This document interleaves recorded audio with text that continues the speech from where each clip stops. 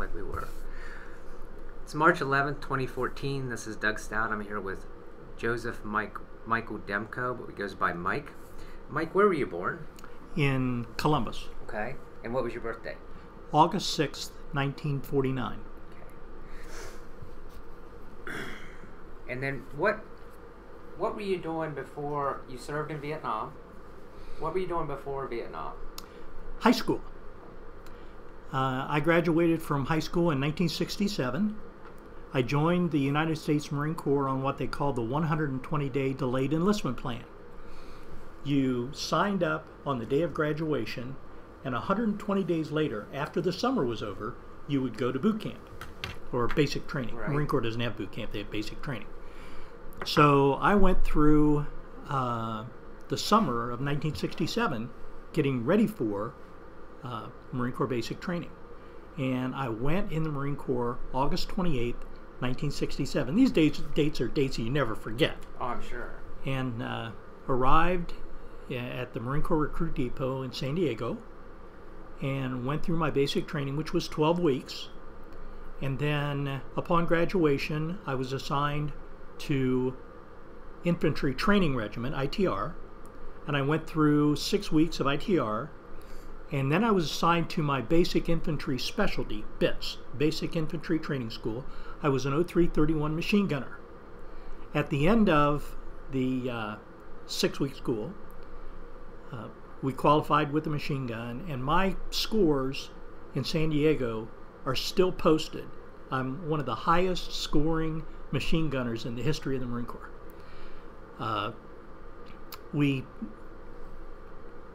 The day I graduated, I went to the hospital. I had pneumonia, walking pneumonia. I graduated from basic training, ITR, and basic infantry training schools with walking pneumonia.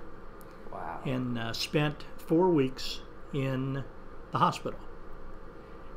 And to show how really naive I was, while I was in the hospital, I decided that if I got more training, the longer I could delay my going to Vietnam, the more of a chance that Vietnam would be over. Now, this is 1968. Right.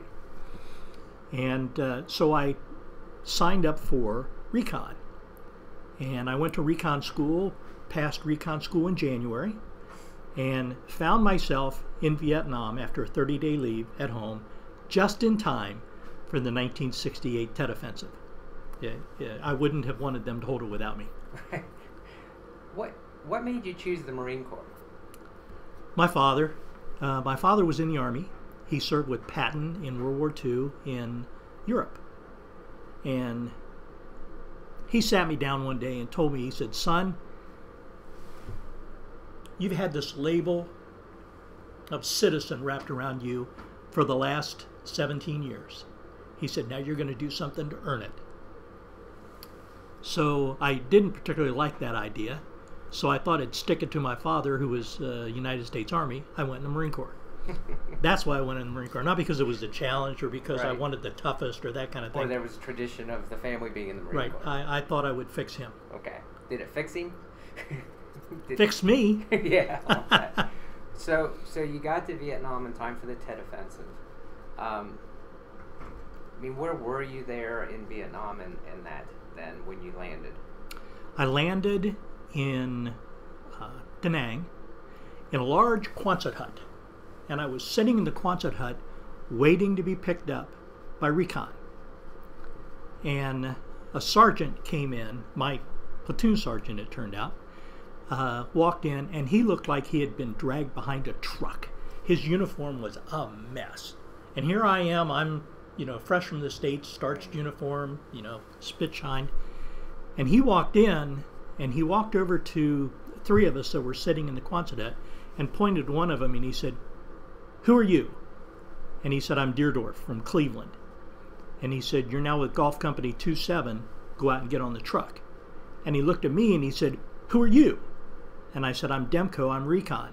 He said, "Not anymore, get on the truck." So he picked me out of the Quonset hut to go on the truck to Golf Company 27.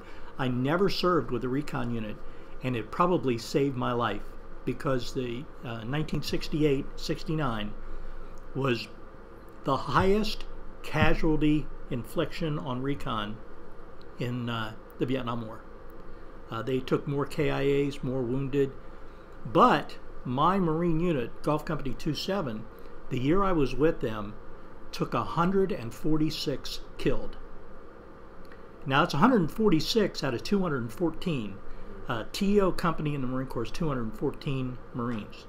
And in the year I was there, 146 of them were killed. My goodness. So you go out and get on. So are you the only new replacement now? And yeah. How did? Well, Deerdorf and I. Okay. How did the other guys, the older guys, how did they accept you? Was a lot of ribbon or? No, I was pretty much seen as fodder. The first thing I was told was, if you think you're going to live through this, get it out of your mind. You're nothing special. And of course, I was trained as a machine gunner. My scores are the best in the history of the Marine Corps. Right. And I arrived there, and they put me in mortars. And I didn't know anything about mortars. Right. So I spent 4 months in mortars until we went on an operation where we went in with 214 Marines. We walked out with 58. And they needed machine gunners. And they put me in machine guns, which is where I really wanted to be anyway. It was training in the Marine Corps is everything. And when I went through my basic training and my rifle training and all of that stuff, I fired an M14, which is almost like an M1. It's smaller than an M1, but it looks a little bit like an M1. And that's what I learned to fire. I got to Vietnam and they gave me an M16. We called it Matty Mattel because it was plastic and that kind of thing. I had no idea how to take that rifle apart, to clean it, to service it, to make sure it worked. But I was given an M16 I'd never seen before, and that's what I carried my first 4 months in Vietnam when I was with mortars. Walking around with a mortar that I'd never seen before, never learned how to fire before. And it was fortuitous for me because when I came back from Vietnam, my first assignment was with the 2nd Marine Division in Camp Lejeune, North Carolina, and I was made an armorer because I knew so much about different weapons. Right. I was made the company armorer, and that's good duty. The conflict that you talked about, where you just came out with, what, 50 some guys. This is my Vietnam that I don't know. Mm-hmm. I know they call it hills. You had hill battles. Did that have a name, or was it just a battle, and it just didn't? It was an operation. Okay. And it had a name. It was called Allenbrook. Okay. Allenbrook was really the name of a general in World War II, a British general, but they called the operation Allenbrook. We flew in with 214 Marines in a helicopter assault, and the VC were waiting for us. Somebody had leaked the fact we were coming, and our secured, supposedly LZ landing zone was ringed by North Vietnamese. We landed, and they cut down the first chopper that landed, and of course we're there. We got to get off the chopper, so everybody ran out, and that was my first operation. The first 4 guys out of my helicopter, and I was like the 6th or 7th guy back, got cut down. And I think the only reason they didn't get me is because they were reloading.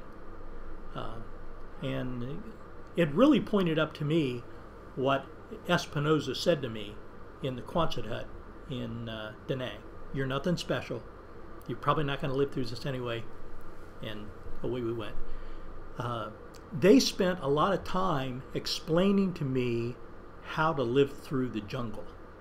Because it's, if you've never been to the jungle, it's oppressively hot, very humid. Everything there is working against you. Even the elephant grass, when you grab it with your hand and pull on it, it cuts into your hand. All the snakes are venomous. All of the animals have a bad attitude.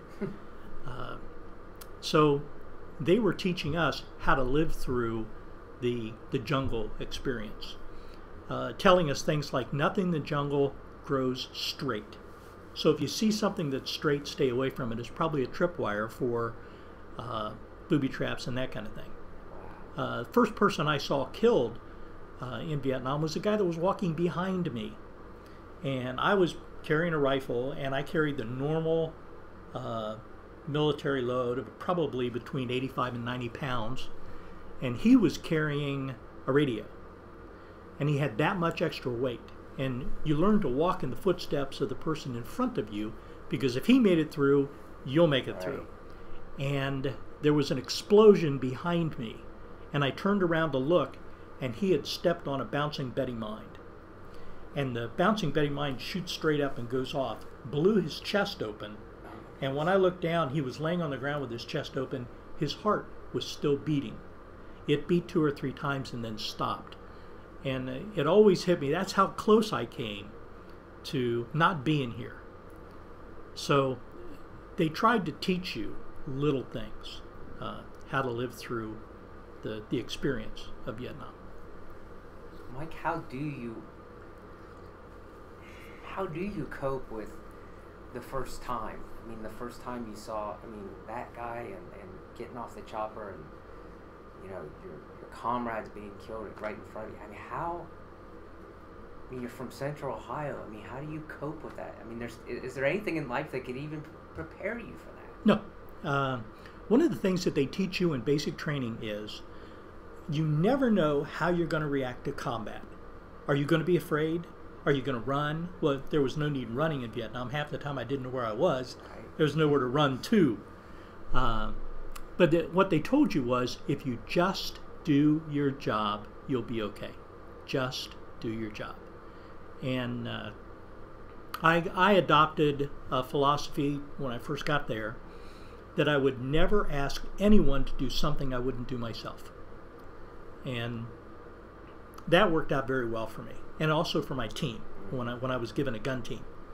I wouldn't let anyone in my team carry the gun, because when you open up in combat, the machine gun draws a lot of attention, and I didn't want anybody else to get killed doing something I knew I was trained to do. Right. But I would never ask anyone to do anything I wouldn't do myself. That was my mantra. I went to a reunion. This was kind of interesting. My daughter is a former captain in the Marine Corps, and we were going to have a reunion. Golf Company 27 was having a reunion at Camp Lejeune, North Carolina. I keep saying Lejeune because that's the way the family wants it pronounced. We used to say Lejeune. Right. It's Lejeune. And I wrote the commanding general of Camp Lejeune and told him my daughter was a captain in the Marine Corps, and we were coming on a reunion, and I would like for my daughter to be assigned to us as our guide. And he did that. Gave her to us for the whole day. And I remember I arrived, I drove myself there. So I arrived in a car, and all of these people who had been in 27 with me arrived in a bus. And this is real emotional for me. One of the guys got off the bus, my A gunner, Barber. And he came over to me and he hugged me.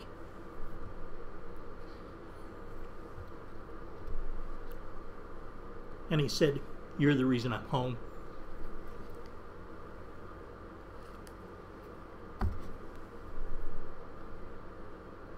And my daughter got to see that. Yeah. It was great.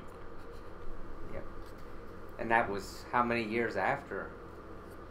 Oh, 30. Okay. 30 years. He never forgot. Never forgot. Never forgot. You told me how many battle action conflicts you were in Vietnam. 17, 19? 19 major combat operations. I know you don't want to give a blow-by-blow of every combat operation you were in, probably, but is there anything that stands out in any of them that you want to make sure that people remember? That's what we want. We want people to remember your service and the service of the men that were with you. They can't speak for themselves. So is there anything in any of those that you'd like to share in your interview? Well, one of the things I would share is the Vietnam Wall in Washington, D.C. The wall in Vietnam is shaped like a chevron, and there are different panels on the wall. And you can go, and they have listed, if you're looking for a specific person on the wall, they'll have the panel that he's on and the line down where he is. And you can actually trace his name because it's embossed. Right. The names aren't in alphabetical order. The names are in order of death. My first operation, Operation Allenbrook, 22 men that arrived in Vietnam the same day I did died. 22 people I knew. And they're all listed together on the wall. That's sobering when you think there are 57,000 people on the wall, but they're listed together by the date they died. The Vietnam War really has a bad rap in our country. Because a lot of people came back and they didn't assimilate well back, and they didn't give back to their community the way they're supposed to, the way they should, the way they're taught in the military to do. One thing I would want people to remember, all the things they've read, all of the things they've seen, we never lost a fight. The Tet Offensive was advertised in the United States by CBS News and a lot of other news organizations as a loss for the American military. It was actually a huge win. For at least 2 months after the Tet Offensive was over, the VC and the NVA could not mount operations in Vietnam because they were out of people. We won that. We didn't lose it. Right. They showed the same picture 6 days in a row on the national news of a plane burning on the runway at Khe Sanh. In the entire history of Khe Sanh, the firebase, only one plane was ever shot down, and it wasn't shot down, it was shot up on the runway. But they showed that 3 days in a row burning to make it seem like we had lost 3 planes during the Tet Offensive. We took a lot of pride in what we did. There were a lot of drug use in Vietnam, but not so much among combat veterans. You don't go into combat high on drugs, because if you do, you don't come out. And we very, very much discouraged drug use in our unit. That was one of the worst things that could happen to you. If we found out you were using drugs, you were out of the unit. You were sent somewhere else. And we got someone to replace you. And I don't care how good in combat you were, how good you were at being a Marine. If you were using drugs, you were gone. Yeah. Period. So I would want people to understand that the American military took a lot of pride in the service that they had in Vietnam, and nobody ever whooped us. I thought I heard a statement that Vietnam wasn't a geographical battle. It wasn't, you didn't take a hill and sit on it and keep it, because it wasn't about the geography. It was about basically casualty. I mean, hurting the enemy. Is that something that I'm remembering or hearing correctly, you think? Oh, yeah, that's correct. William C. Westmoreland, 4-star general, decided that he would prosecute the war in Vietnam on a body count. And so when you were sent out, the idea was to kill as many as you could, and then when the firefight was over, you went out and counted them. But what they didn't tell you was that they would send 3 or 4 people out. They couldn't send everybody out to count, but they'd send 3 or 4 people out to count, and they'd give them security so they'd go out and count bodies. And one would come back and say, I counted 15 bodies. Another guy would come back and say, I counted 20. Well, 15 of that was the same 15 the other guy counted. But they said, well, that's 35. And, that's how they were doing the body count. It was inflated. Right. And it was inflated for political purposes. They felt that they were going to win the war with body count. And that's not how you win the war. We didn't take land. We didn't take objectives and keep them. And the story about that is, when you look at the after-action report that I gave you for Meade River took place in an area called Go Noi Island. We were in Gonoy Island on operations 4 times when I was in Vietnam. And all 4 times that we went to Gonoy Island, we took what was called a statistical wipeout. And a statistical wipeout was 75% casualties or more. And the first one we went to was Allenbrook. We went in with 215 Marines. We walked out with 58. They had a bunker complex that we had to go through. And there was a railroad trestle that went across the median area of Gonoy Island. And the first time we got there, I was told by the old salts, the guys that knew what was going on, they said, if we get to the railroad trestle and we haven't hit anything, we're in trouble. And that meant that they were waiting for us on the other side of the railroad trestle in bunkers. Okay. So we arrived at the trestle, and we were going to go across and assault into this bunker complex that we all knew was there. Mm-hmm. And we walked in with the 1st and 2nd platoon online, with 3rd platoon in reserve. We walked in, and the 1st platoon hit the bunker complex. So we backed out, flopped the 3rd platoon over and the 2nd platoon where 3rd platoon was, and walked in again. And then 2nd platoon pretty much got wiped out, and we pulled back, and we took everybody that was left in the first 2 platoons, put them together, put them on the right, put 3rd platoon on the left. And I remember my A gunner said, "What do we do?" And I said, "Pray." And we went in, and they had left. They had us, but they pulled back. Evidently, they had enough of us. Right. You know, we just wouldn't give up. But we went to Gonoy Island 4 times, and 4 times we took statistical wipeouts. The last time we went to Gonoy Island, I was on R&R in Hong Kong. And when I got back, there wasn't anybody in my gun team or in the weapons platoon that I knew. They were all dead. Oh my gosh. All dead. Did that have an effect on morale that you had to keep like going back to that island and cleaning it out? I mean, or because they didn't let you just take it, clean it out once, and it's clean and move on. Did that and stay? Yeah. Did that affect morale, or what was morale like over there? I mean, we see so much on TV and movies, and there was a quiet resignation in a lot of the units. That you're nothing special, you're not going to live through this. And my 2nd operation in Vietnam, we took a lot of casualties. I didn't think I was going to live through Vietnam. I did not think I was going to make it. We took a statistical wipeout, and they took our unit and put them on ships off the coast of Vietnam. We were put in, and you'll see it on my expanded DD-214, I was in what's called a BLT, a battalion landing team. And we were on board the ship, and if a Marine unit in country hit a large Vietnamese unit, they would bring us up on the deck, put us on helicopters, and fly us in to help them.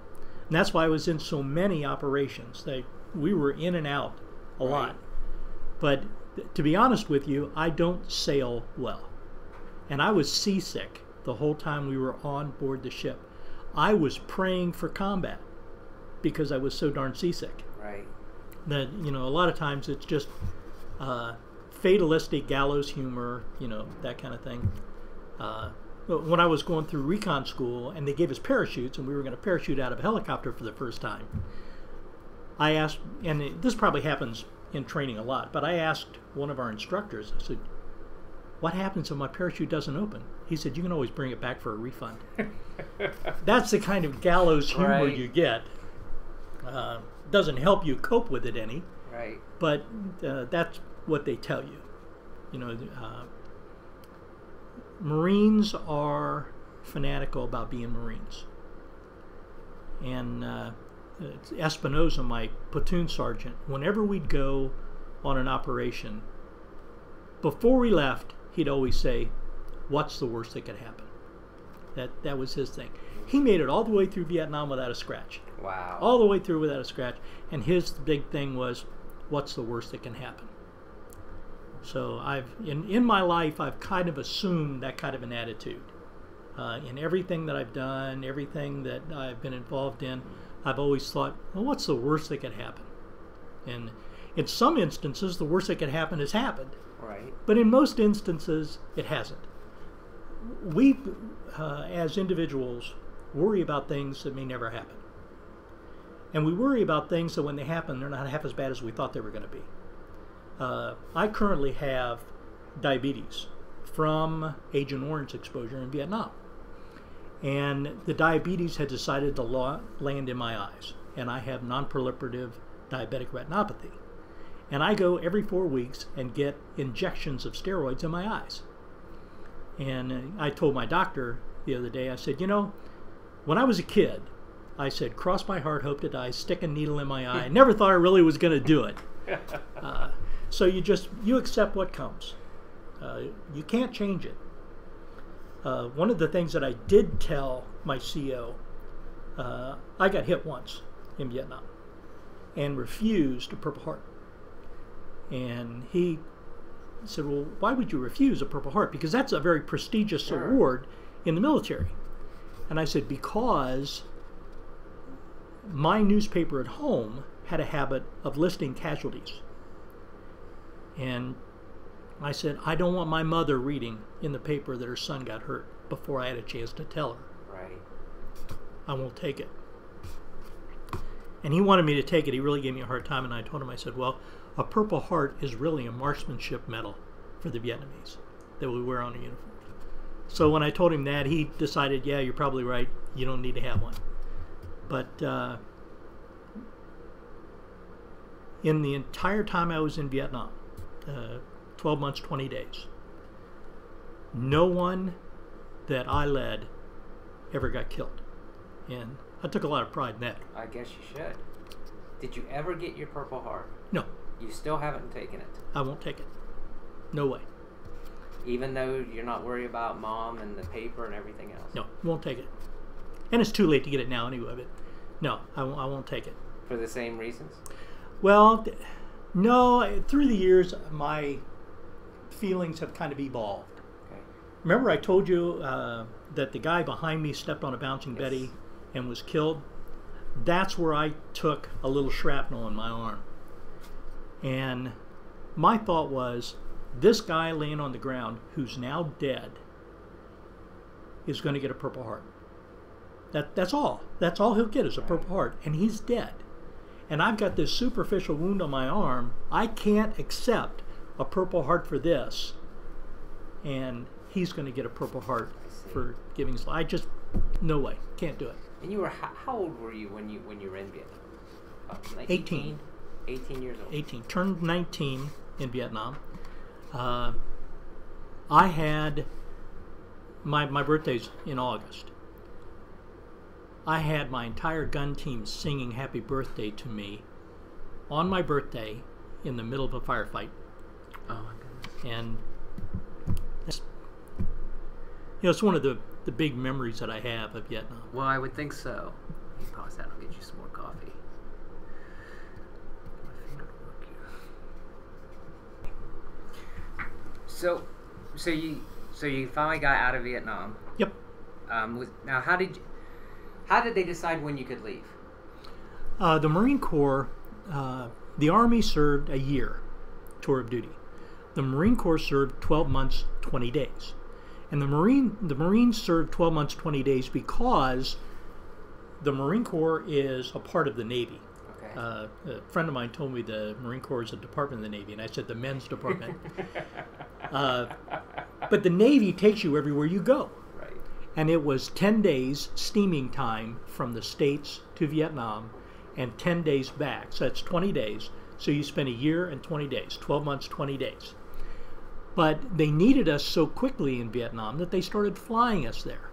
So we would leave and get there almost the same day. But they still made us serve 12 months, 20 days. Right. And they would give you a short timer's calendar when you arrived there. It was a black and white paper with color by the numbers. And as you filled in the numbers, a picture would come into view. And what you would do is every day you would color in a different place on this calendar. It was a short timers calendar. And you knew when you were due to go home. So 12 months, 10 days, normally they pulled you out of a combat area so that you didn't wind up getting killed the last day while you're in Vietnam. And they would bring you to Da Nang and they would put you on a plane and fly you home. I literally, because they couldn't get us out, we were in combat. I went the full 12 months, 20 days with a combat unit and was flown out the day I was supposed to fly back to the States and put on an airplane in Da Nang and flown to El Toro, California, and then put on a plane and flown from El Toro, California to Columbus, Ohio. I went from combat to home in 2 days. That is a shock. That's a big shock. I had requested about the last week I was in Vietnam of my CO to stay for 6 months, to extend my stay in Vietnam, because everybody in my gun team was going to rotate back to the States at the same time. They arrived later than I did, and I wanted to rotate with them. I really felt guilty. I thought I was leaving them. And he said, go back, get home. After you've been home for 30 days, if you still want to come back, just contact a recruiter. He said, I'll get you back to the unit. When I landed in Hawaii, coming back from Vietnam, miniskirts had just come into style. There was such a gasp on the airplane, all these military people flying in. We depressurized that plane. And I decided I was not going back for another shot and went home. Other vets I've talked to, their reception coming home from Vietnam has been okay. Some have just had horrible things done to them and said to them. What's happened to you? Well, one thing you'll notice, I don't have a lot of pictures of me in uniform. Right. When I got home, I didn't wear a uniform. Very rarely did you see me in uniform. I landed in Columbus and caught a cab home. And I ride home in a cab, and as I'm getting out of the car in my Marine Corps uniform with my ribbons and all of that stuff, the guy looked at me because I had been in the tropics for a year. I was dark brown. I was really suntanned. And he said, where are you coming from? And I said, I just spent a year in Vietnam. And he goes, oh, and you made it home? Congratulations. That was my welcome home.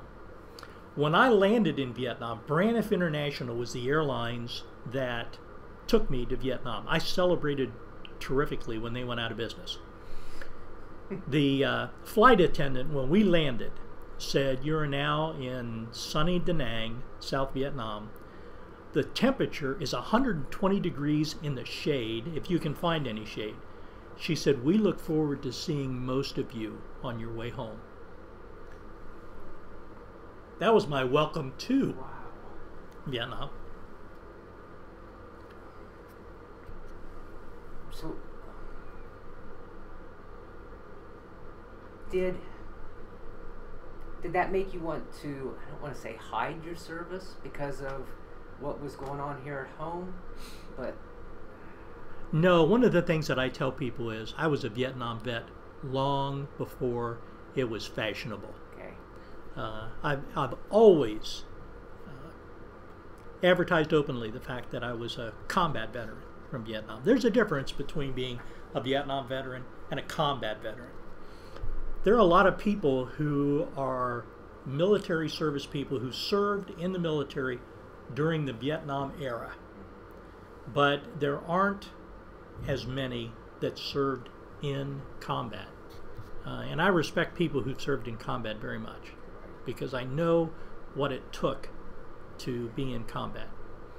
A friend of mine, Colonel Tom Moe, who is a POW, the first time I met him, he served with John McCain in the Hanoi Hilton. Okay. The first time I met him, I asked him, I said, when were you shot down? And everybody walked away from us. And he looked at me and he hit the table And he said, I was not shot down. And I said, what happened? He said, the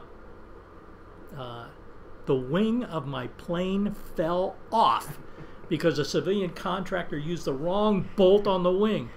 He wasn't shot down. His wing fell off and he landed. So he was very, very sensitive about being shot down. He was not shot down. Tom Moe was not shot down. But I think the big thing is Vietnam veterans are very proud of their service. I get very irritated when I hear a Vietnam veteran say, well, we didn't get a parade. And you'll hear that a lot. You know, there's no parade for a Vietnam veteran. You don't get a parade if you lose. And actually, when you look at the Vietnam War, we did lose. And here's my theory on why we lost it. Okay. In Korea, we started treating our service people as temporary service people. People would arrive in Korea and they would build up points. And when you got a certain number of points, you could go home. So you weren't there for the duration. You were there for however long it took to get your points. In Vietnam, you were there for 12 months, 20 days, 12 months, however long your tour of duty was, and you went home. All you were trying to do in Vietnam was survive the experience. You didn't care if we won. You didn't care how it turned out. You just wanted to go home. And that has built into the military a lack of an understanding of what it takes to win. My father, when he went to Europe in World War II, he was in Europe for 3 years. He was there for the duration. He wasn't coming home until they won. Right. So, you know, big difference in philosophy. Sure. And I really think that when you tell people you're going to be somewhere for a year, you start looking forward to the day when you're going to come home. That's why most people got killed in Vietnam the first couple of months they were there, or the last couple of months that they were there.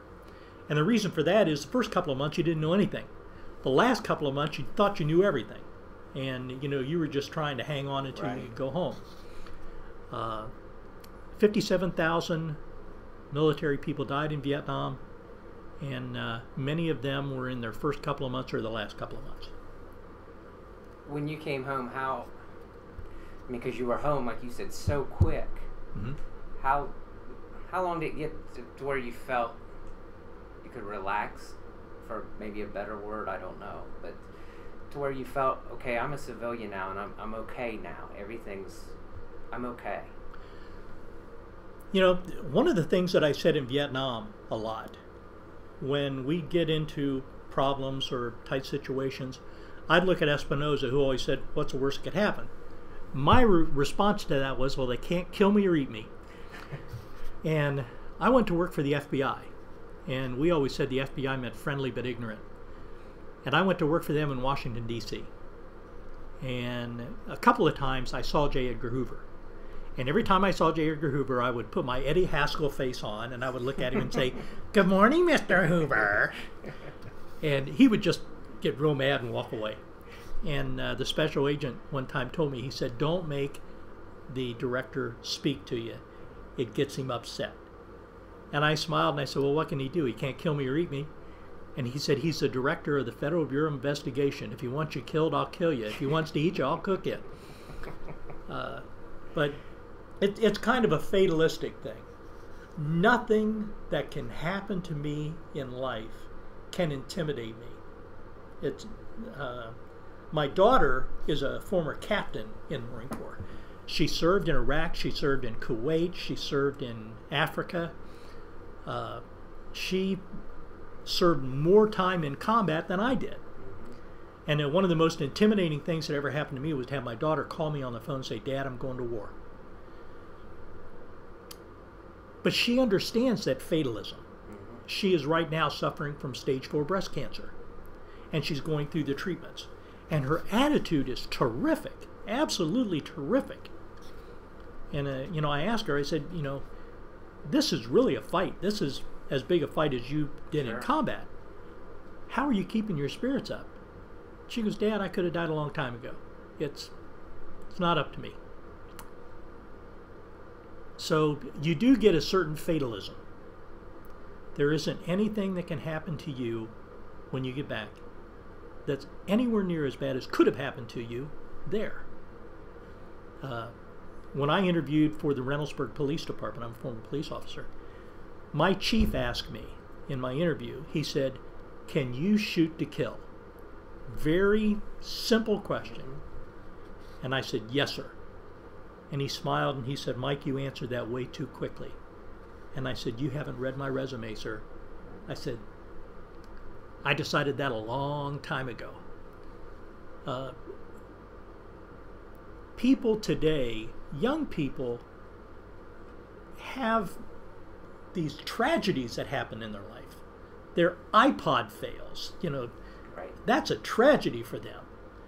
For me, a tragedy was losing 22 of my friends in combat. It's easier to go with the flow and kind of roll with the punches. Young people have no idea what it is to meet a fear and work through it. Winston Churchill once said, you've never really lived until you've been shot at and missed. And that's true. You see the sun up in the morning a lot different. Yeah, I mean, I can't imagine. Nobody's ever shot at me. Nobody's ever come at me and tried to kill me. I just cannot imagine from what you tell me and but the statistics that you're telling me. Just flat out, I don't know if I could come back. I don't know if I could come back and do what vets have done and help then build in the communities that they're in. Now, you came home, and what were you still then in the service, or were you done with your service career to then? No, I was still in the service. Okay. I went to Camp Lejeune, North Carolina, and they gave us an early out, a year early out. Marine Corps, you enlist for 4 years with 2 years active reserve. Okay. And they gave us a year early out. For every year you spend in Vietnam, you got a year early out. And I took my early out because I'd been recruited to come to work for the FBI in Washington, D.C.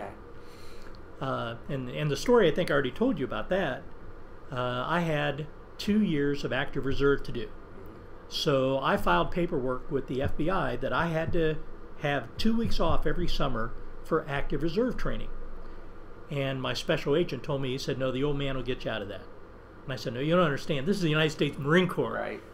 I've got to go through training. A couple of weeks later, I get a letter from the Commandant of the Marine Corps. And the letter stated that J. Edgar Hoover had identified my job with the FBI as essential to the mission of the FBI, and he could not release me for my 2 weeks of training. So the Marine Corps, in order for me to live up to my reserve training, reactivated me as an active Marine. And I served as an active Marine while I served with the FBI all the way through. So I actually have 2 discharges from the United States Marine Corps. Every time I got promoted with the FBI, I got promoted in the Marine Corps. I don't wear the rank that I had when I got out because I feel I earned corporal, but I was actually a staff sergeant when I got out. Okay. So you were with the FBI how long? 4 years. 4 years? And then what did you do? I joined the Reynoldsburg Police Department. Did you just want to come back to Central Ohio, or just wanted to change your pace, or? I'd always wanted to be in law enforcement. Okay. It's one of the goals in my life. I wanted to be a police officer. And I came to Reynoldsburg, a funny story, I came to Reynoldsburg, they had 1 position available. And I took the police test, and I tied for the top score with another person named Bob Britt. So they were kind of wondering, who should we take? We have Mike, he's got FBI, and Bob Britt had former private security training. A lot of the stuff we did was the same. He was airborne, I was recon, Okay. And the chief dropped dead. So now they had 2 positions available, and they hired both of us. Sorry, that's not funny. But the rumor was that Demco had killed the chief so that he could come to work for the police department. It was funny. What year was that, Mike? That was 1974. Okay. And then, so did you retire? Is that where you retired from, the Reynoldsburg Police? I left the Reynoldsburg Police Department in 1981. I was selected in 1976 when I graduated with honors from Columbus State to be the crime prevention officer for the city of Reynoldsburg. And I did that for 4 years. And at the end of 4 years, when I first took the job, the chief asked me, what's your goal as a police officer, as a crime prevention officer? I said, to work myself out of a job. 4 years later, he called me in the office, sat me down, and he said, Mike, he said, you've worked yourself out of a job. He said, the crime rate in Reynoldsburg has reduced to the point where we can't justify a full-time crime prevention officer anymore, and they put me back out on the street. Wow. And I started looking around for a job in business because I wanted to do crime prevention. I really enjoyed it. Right. And I found a job with a convenience operation in Ohio, and I went to work for them as their director of security. And I worked for them for 5 years.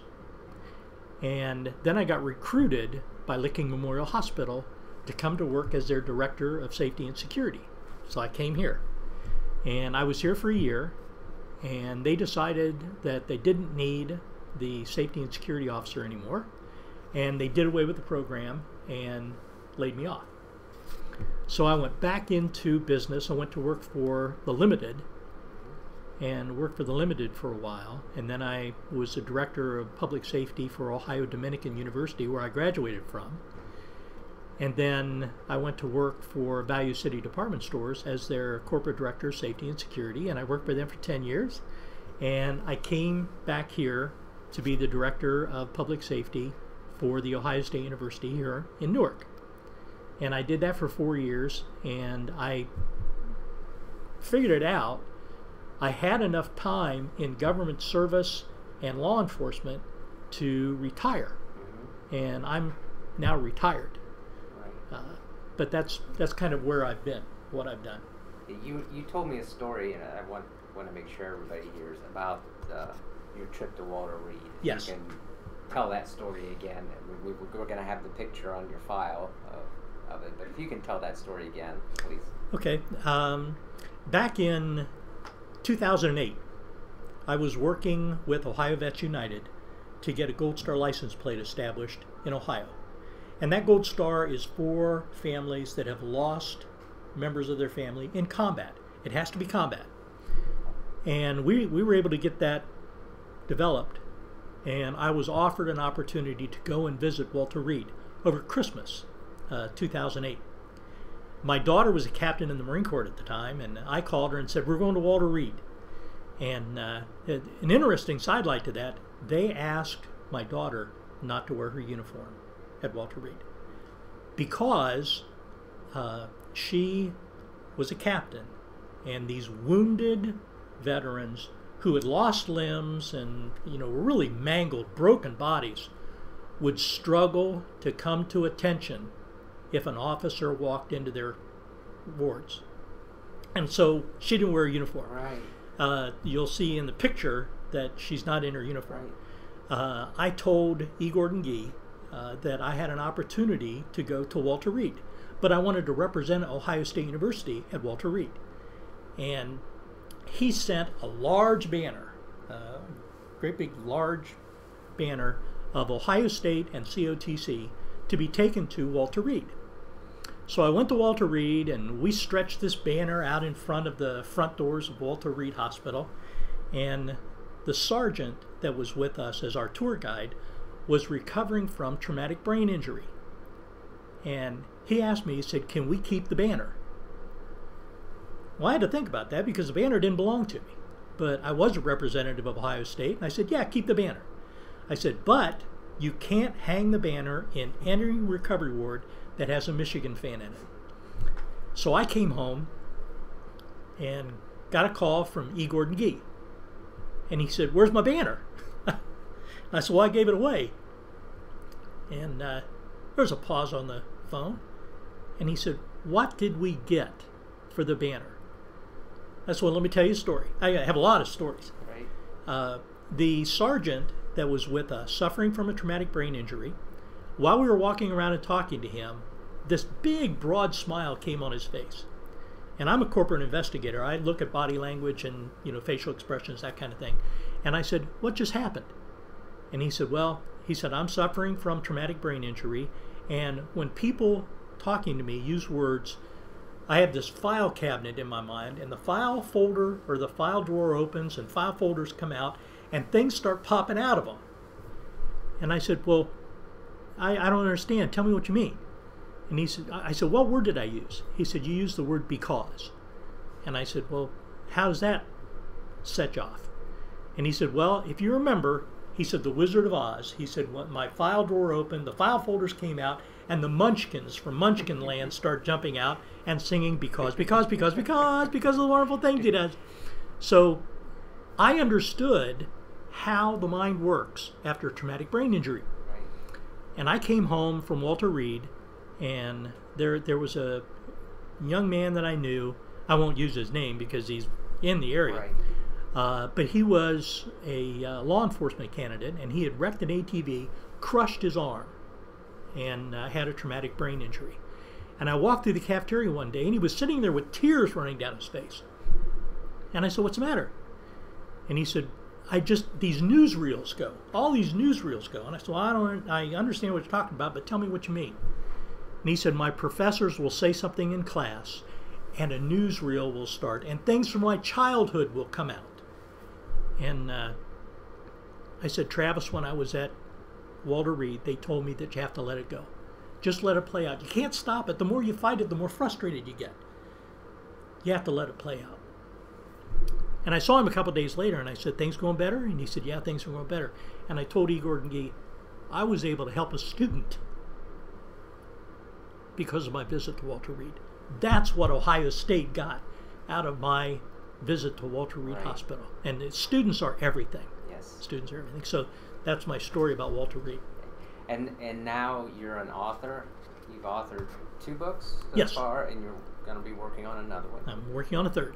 And you told me something else that you're trying for TAPS across America? Bugles Across Bugles America. Across America. Could you explain a little bit about what that is? Bugles Across America was established because they discovered that there were very, very few people who had the time or the inclination or the wanting to play taps at military funerals. So much so that they developed a bugle that had a tape recorder in the bell, and you would hit the tape recording and hold the bugle up to your lips, and the tape recording would play taps. And I thought, you know, the one thing that a service person should have when they die is someone actually rendering that military courtesy. The other thing I found out was people holding these bugles up to the lips and not playing were charging anywhere from $150 to $300 to fake taps at funerals.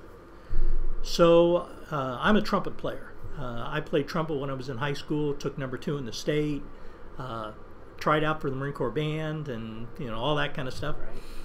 And I'm trying to get my lips in shape because I want to be a member of Bugles Across America. I want to play taps at the funerals of veterans here in Licking County. But the other thing is, I've committed that I will not charge a dime to play. So that's my story about Bugles Across America. That's really good. I'm sure we could both. I could sit and listen all day to every story you've got. What do you want somebody that's listening to this to remember, to truly remember about a Vietnam vet, Vietnam combat vet? Remember this, because there's been a lot said about combat veterans that freak out and have problems. If you went to Vietnam and you had your head screwed on right, you came back from the experience okay. But if you went to combat and your head was a little off bubble, you were way off bubble when you got back. We have a lot of Vietnam veterans in this country that are broken. They're broken because of their service. They're broken because of the combat they saw. They're broken because of the way they were treated when they came home. They have been broken in a number of different ways. Understand that these people had a very traumatic thing happen to them in their life for a year. And a lot of people can't handle traumatic things that happen for a week. But for a year, that's a lot. They had to come to grips with the fact that they could die at any time. The combat that I took part in, there were many times when I didn't think I was coming back. And then there were times when there were a lot of people who didn't come back. Right. So you wonder, what did I do? You know, what am I supposed to do when I get back? And my thing is, you have to give back to your community. Serving as a police officer and Crime Prevention Officer of the Year, Police Officer of the Year, those things were paybacks to the community. Things that I was willing to do. Going to Walter Reed is a payback. Mm-hmm. Just understand that many of our Vietnam veterans are struggling with, how can I give back? And I explained to you, Lou Holtz once told me, he said, develop 250 things that you want to do in your life. And make them big things. Don't make them small things. And I picked 250 things I wanted to do in my life. And they were things like, I wanted to have dinner at the White House. I've been able to do that.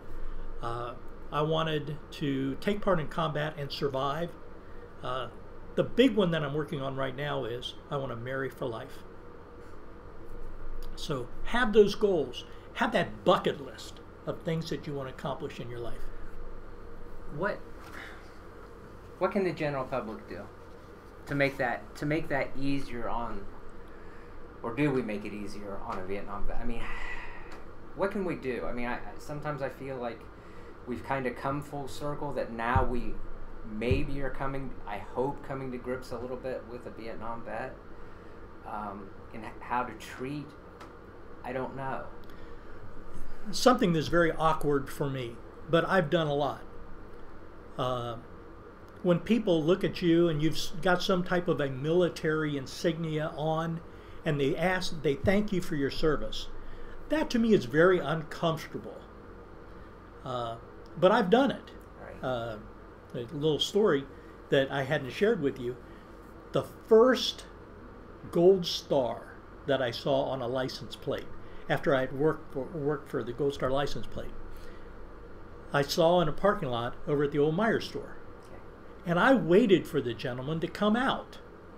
And the guy came out and went to the car, and I walked up to him, introduced myself, told him I had worked with Ohio Vets United to get the Gold Star license plate passed in Ohio. I said, I'm responsible for that gold star on your license plate. And he started to cry.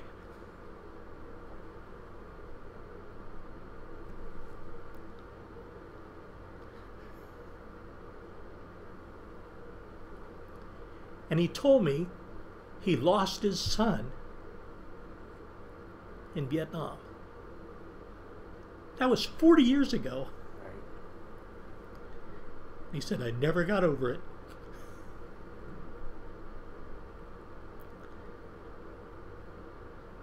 I think of all those families. Never got over it. Understand that for every death in Vietnam, all 57,000, there are families that may still not have gotten over the loss of that person. Yeah. But we stood in the parking lot hugging each other, both crying. I'll bet. Do you think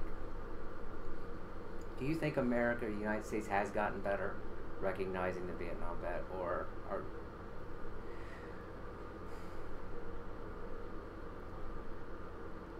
I don't want to be thought of as special.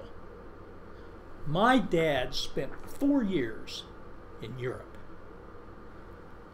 and came home. And it's funny, my dad told me when I went to Vietnam, he said, don't come home with any medals. He said, the only time you have to win medals is you do something stupid and you've got to do something to brave, get yourself out of it. He said, don't come home with any medals.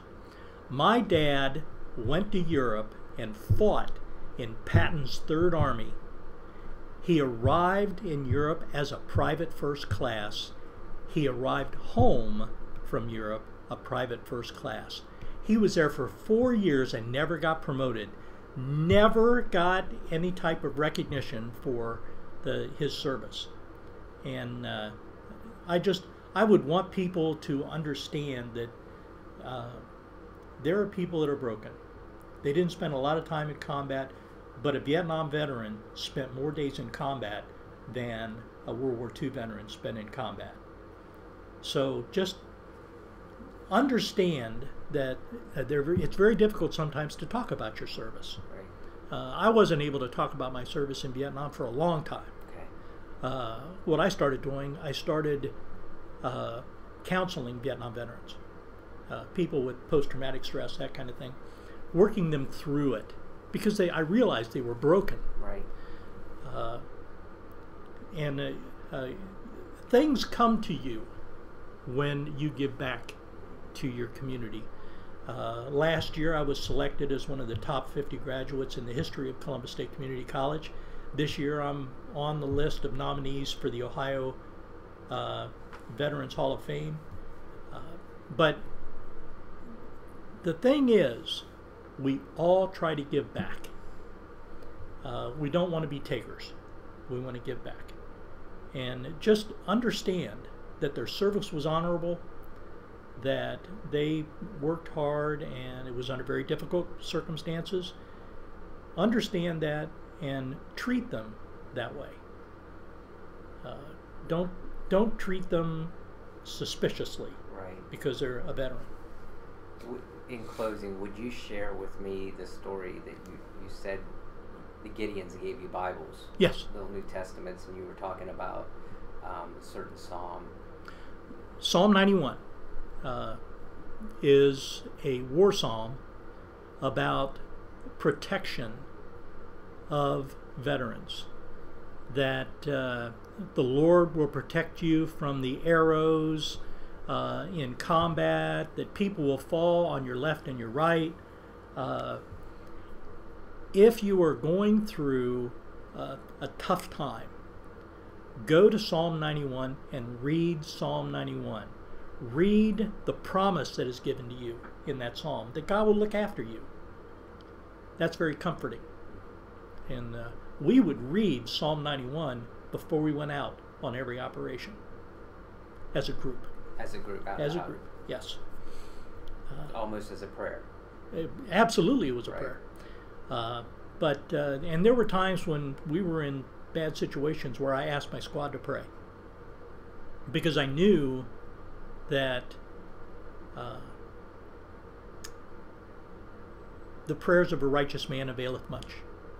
And we'd read Psalm 91, we would pray, I wouldn't permit profanity in our unit at all. There were serious things we would do to people that if they were using profanity, we wouldn't put up with it.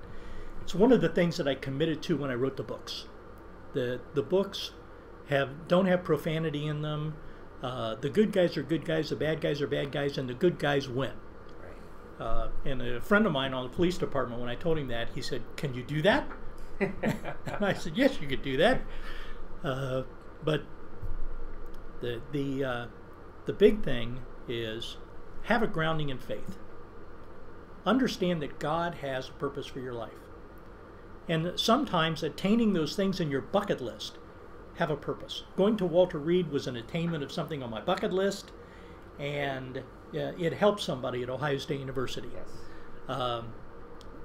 On the Reynoldsburg Police Department, we had this is something I didn't tell you before.